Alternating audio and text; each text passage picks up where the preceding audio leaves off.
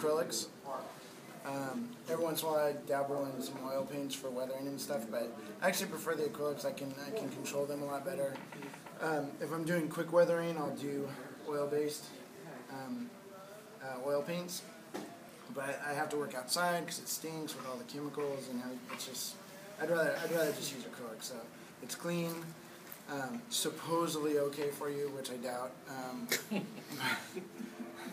That being said, I've eaten a lot of paint. These are some of my figures. These are some of my contest entries. Just stuff out of my own collection. I do a lot of stuff. Games Workshop, miniatures. Coleman You're Not has a lot of cool miniatures that they sell on their website. I'm probably most known for my entries to Games Day, which is Games Workshop. That's their big competition every year, and it's kind of, I guess, a big deal if you win. They did so much promotion of that over the years that if you do win, everyone knows who you are because you're in their magazine, you're on their website. It's almost immediate, and even though a lot of these other competitions have equal to or maybe better painted figures in them, if nobody ever knows about it, it didn't happen. So Games Workshop, even though in the last few years they've taken back a lot of their coverage, is not as good as it used to be. In fact, this year was the first year that they started showing Games Day winners in their magazine again. They just completely stopped for a while. And that was about it. They showed from all around the world. So like, I have 3 issues from this year that I haven't bought one of their magazines in a long time. I have 3 of their issues this year because they were just chocked full of awesome models. So a lot of these are contest winners and then just stuff that I've made over the years. What I do now, these are actually work in progress. This is my contest year. So I'm working on getting. I've entered contests in the last couple years. None of them were actually like, oh, I'm making this figure for a contest. It was I have this model on my workbench that I'm doing for a customer, and here it is, my contest entry. So I always did okay, but it wasn't like, I didn't feel like it was my best effort. And that's disappointing for me, but you gotta feed the kids and all that stuff. So I paint for a living, so when I'm painting these models, I'm not making any money at all, and my kids starve.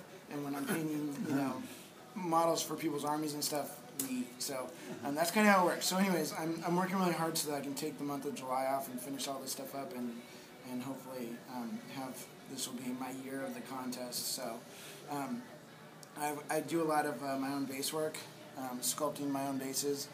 This one started as a piece of foam block that's somewhere embedded inside of that.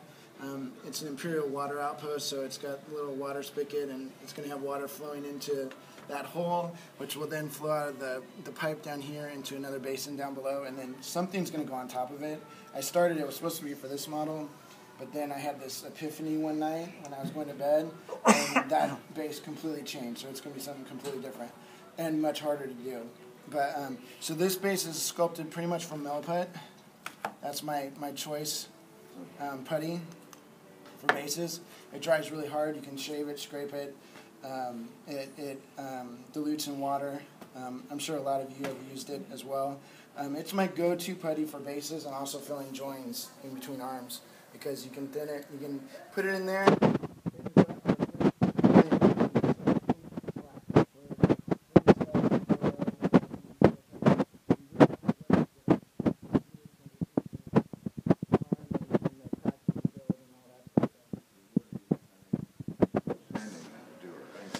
Technically, no, if you're very careful.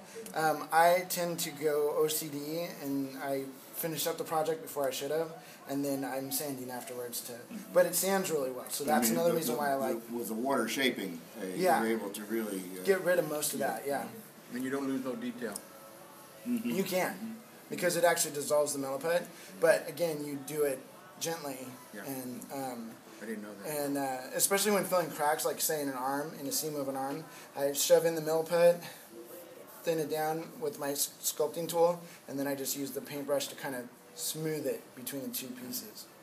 And it works really well. It's very quick. So this base is for another contest piece, which will actually go on this thing. I watched a video, and this dude had a pillar with an archway on it, and I was like, oh, that looks cool. And so I decided to build that, and then I was like, well, that looks a little boring, so let's put a couple flags in the background. So now I've just probably created an extra 40 or 50 hours for this project, because I got to paint both flags, and it's got to be to a really high level of detailed freehand, like what's on here. Just very clean detail. And super smooth blends, all that stuff, because these are contest miniatures. So, Could I go back to your millet putt? Do you use the white or the gray? I use this standard, the yellow gray. The gray, right? Yeah. Yeah. So it's the white box with red lettering. Yeah. I use that because even though it says, I think it says coarse, it's not coarse. I mean, No, but the and white is extremely the white fine. is extremely fine. I've had friends that where it didn't dry on them, like they didn't mix it well enough. Also, when you add water to the fine, it really goes. So this one will keep its body, but it will thin with water. And the gray you find is not that porous. Right. And by coarse, it's super fine. Yeah.